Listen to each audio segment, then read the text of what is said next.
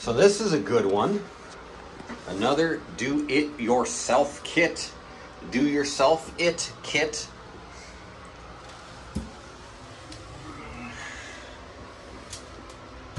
Oh man. You gotta love it. You gotta love it. This might be probably seen cleaner days. I'm pretty sure about that one. Let's get going. There's nothing I love more than a good challenge. And as if this isn't challenging enough, they've got the AC condenser furnace leaking or peeing into the tub. Oh man, so we're gonna stick this bucket up in here.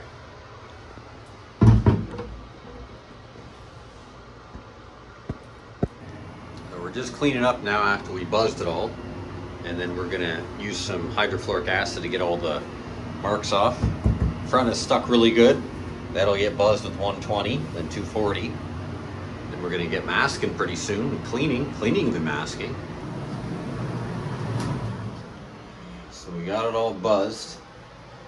We gotta grind it all off. That's a dandy. I love when we gotta do though. That's my favorite.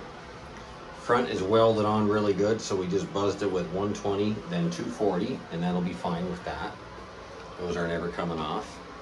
We've got this nice hose up here, and we got our bucket in here with it filling up. So I don't know how we're gonna do in the interim. Maybe just leave the bucket here, let it fill up, and then crash into the brand new tub overnight. Maybe, I don't know.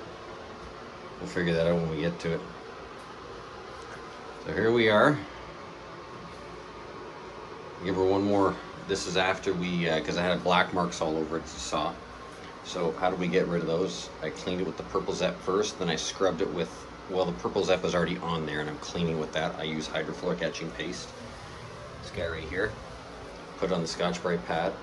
You don't need to pour the etching paste on the tub. There's no point. Put it right on your pad, and then scrub it into your pad with your cleaner already in there. Once you get over here, you just come back and re-scrub it in again. All the black just comes right off. And if you can see, it actually is etched. You don't really need to etch that much when you're using a really good bonding agent like Crosslink 3. But you can, if you micro etch if you want. I've done all types of testing. It sticks better if it's super, super clean and not etched, but it might stick like 2% better. But in all the tubs, they're just etched from wear on the bottom anyway, so, and it sticks like crazy, so.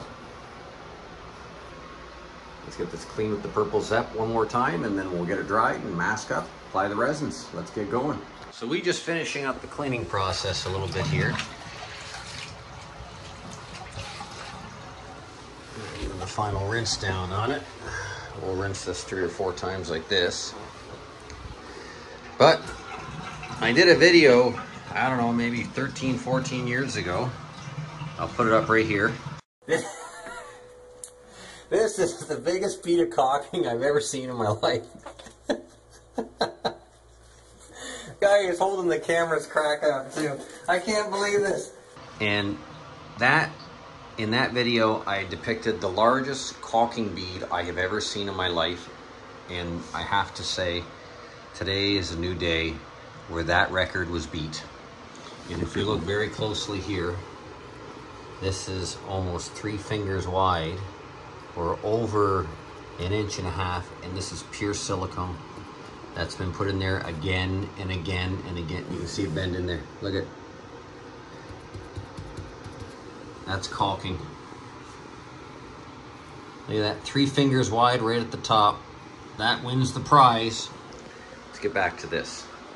So if we look at this before I sanded this, like I took my big sander and I ground this and made it completely smooth, but it's porous. This is actually wearing through those light spots there as it's going through the gray porcelain, and it's impossible to keep clean. You can't keep this clean.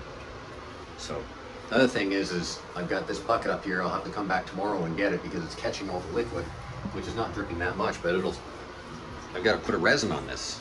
And it takes a few hours for it to dry, so you can't have it leaking water on soft resin. That's no good.